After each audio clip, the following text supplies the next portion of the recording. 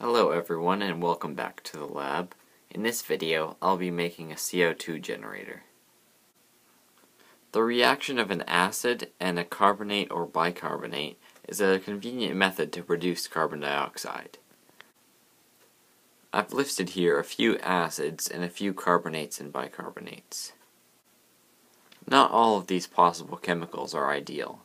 For example, hydrochloric acid is fairly volatile. Hydrogen chloride will be a contaminant in the stream of carbon dioxide, so the stream has to be washed. Hydrofluoric acid also has this problem.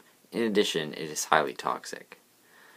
Nitric acid is also very expensive. Carbonates like lithium carbonate or potassium carbonate aren't ideal because they are much more expensive than the cheaper alternatives.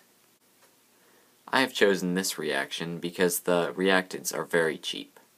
Sodium bisulfate reacts with sodium bicarbonate to give sodium sulfate, carbon dioxide, and water.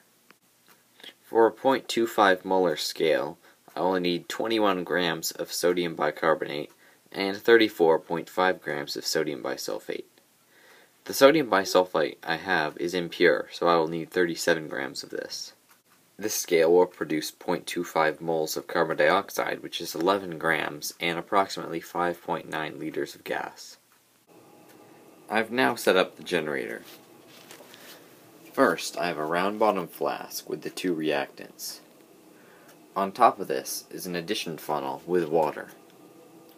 On top of the addition funnel is a drying tube packed with a small amount of calcium chloride. This leads to a hose, which goes into a graduated cylinder filled with water. The calcium chloride will serve to remove any water that may be present in the carbon dioxide.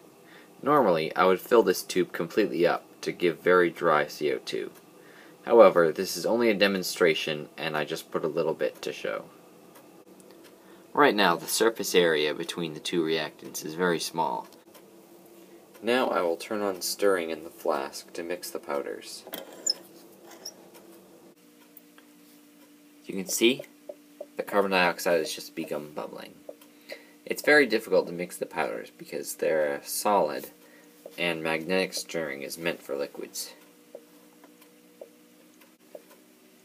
The water in the addition funnel will now be dripped into the flask. This will mix the powders and they will dissolve. The first bit of water just dripped in. You can see it caused a very fast increase.